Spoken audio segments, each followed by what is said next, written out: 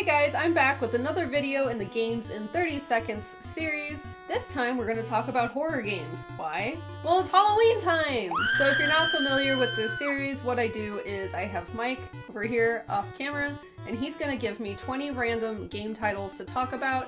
I don't know what the list is, so some of them I may not know. Hopefully I know all of them, but I don't know. And I only have 30 seconds to talk about each one. So let's get going. Alright, number 1, Nightmare in the Dark.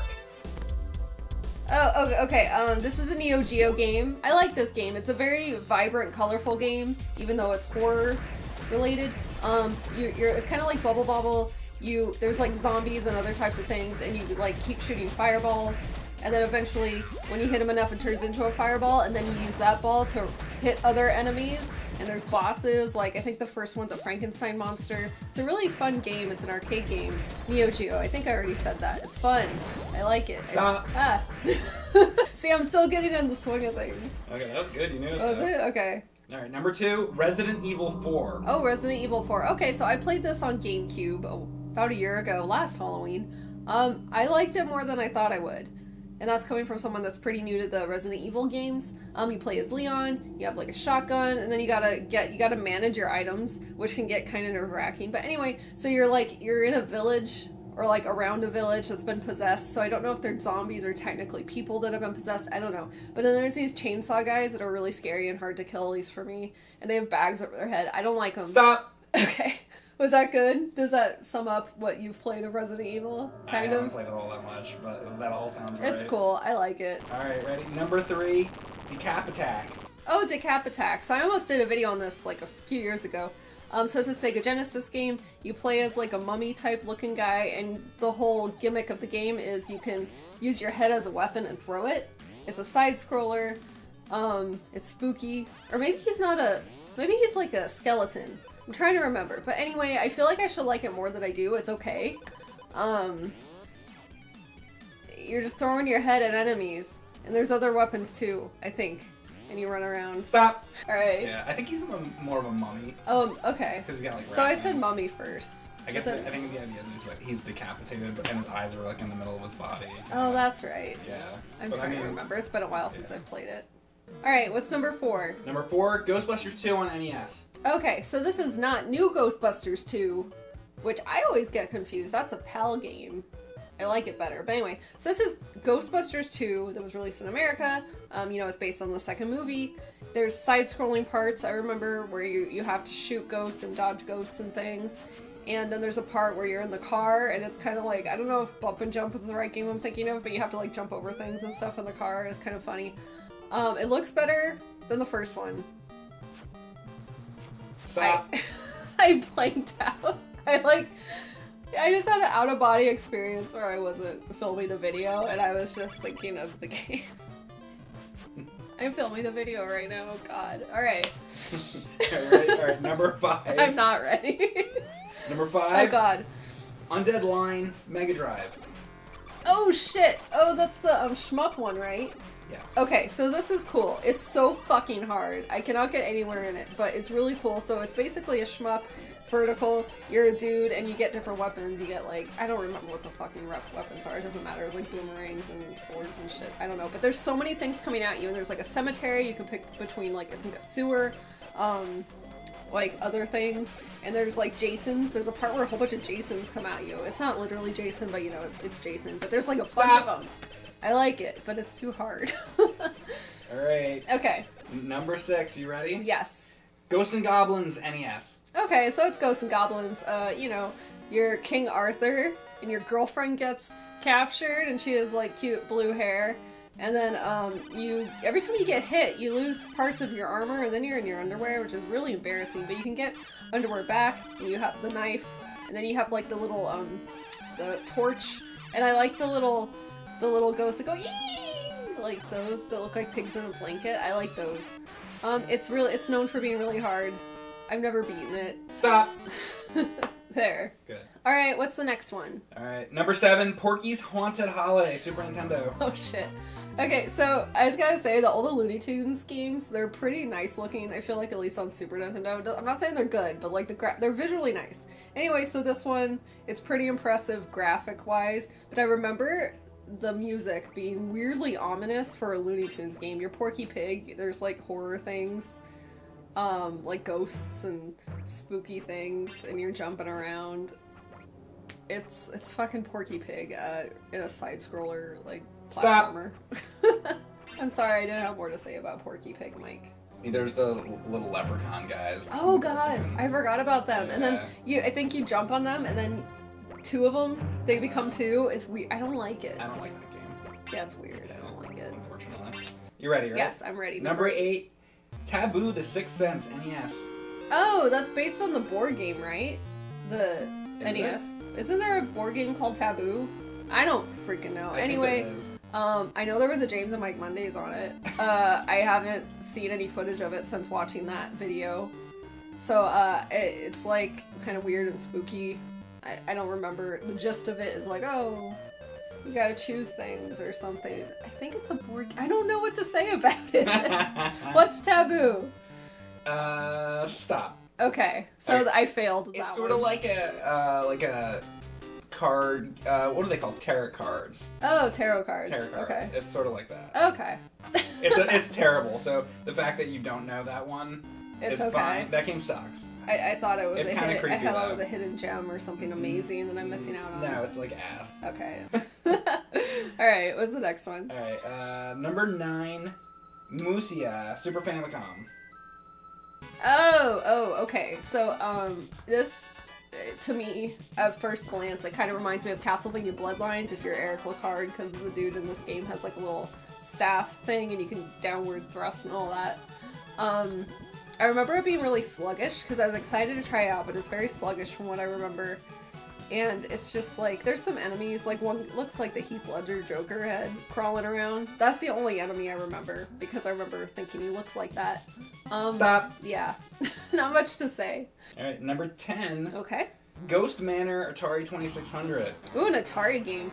Oh, this is the one in the beginning. So it's a guy and a girl, and there's like a little rainbow ghost. And I think that ghost is so cute. He flies around, and then you have to chase it. And then there's a level where it's a castle. There's like a weird skeleton guy, and you just have to clear the screen. There's like stuff everywhere, like bats and birds. I don't know what else. I just remember the skeleton. And then after that, I don't remember. But it's like, I don't know. I don't know what to say about it. You play as the girl, and you're shooting up. Stop. That's all I remember. All right, number 11, Friday the 13th on NES. Oh, alright. So this is a game I've been putting off streaming for a long time because I don't freaking understand what to do. So you play as camp counselors. You know, Jason is purple. I like that. I like his coloring. I think that's fun. And then there's like, so you have a map, and then you can go in the woods. And I remember I got lost in the woods a lot when I would try to play it. And then there's parts where it's like, I don't know, not 3D, but like first person. And then you go into different cabins and you try to find Jason. And then when Jason comes, you just hit him or something. There's rocks. I went over my you're time. going over time. Whatever. And it's like now that my juices are going, I'm like, oh, you throw rocks. Alright, number 12. Okay, what's number 12? Ghoul Patrol on Super Nintendo. Oh, Goo Patrol. Goo Patrol. That's the follow-up to Zombies Ate My Neighbor, right? Ghoul. I know, I said goo. But it's Ghoul. That's the follow-up to Zombies Ate My Neighbors, right? I don't know anything about it because I haven't played it. I don't think I've played it. I assume it's more of the same. You're running around, like, trying to zap monsters Pretty and much. zombies. Okay. You haven't played it? No, I haven't. I Oh, should okay. play that. I don't think I've played it. It's alright, but you're right. That's cool. I like Zombies Ate My Neighbors. Stop! Okay. Okay. Goo Patrol. I meant that I might have slurred that. I meant slurred to say Whatever. Ghoul Patrol. Alright, well, here's the spooky number for you. Number Ooh. 13. That's Taylor Swift's favorite number, Mike. Great. I should cut that out.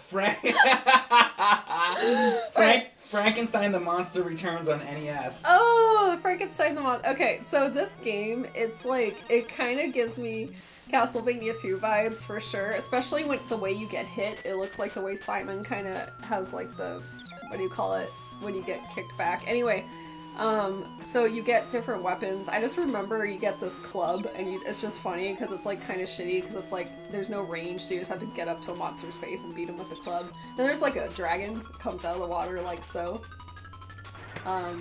Stop! Yeah, I want to play more of that.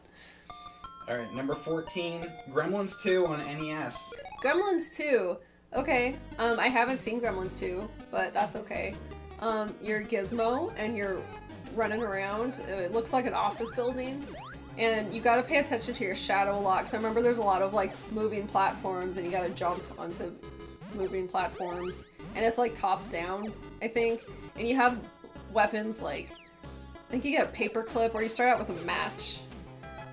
It doesn't seem bad. From what I've played of it, it doesn't seem bad. Stop. But it's hard.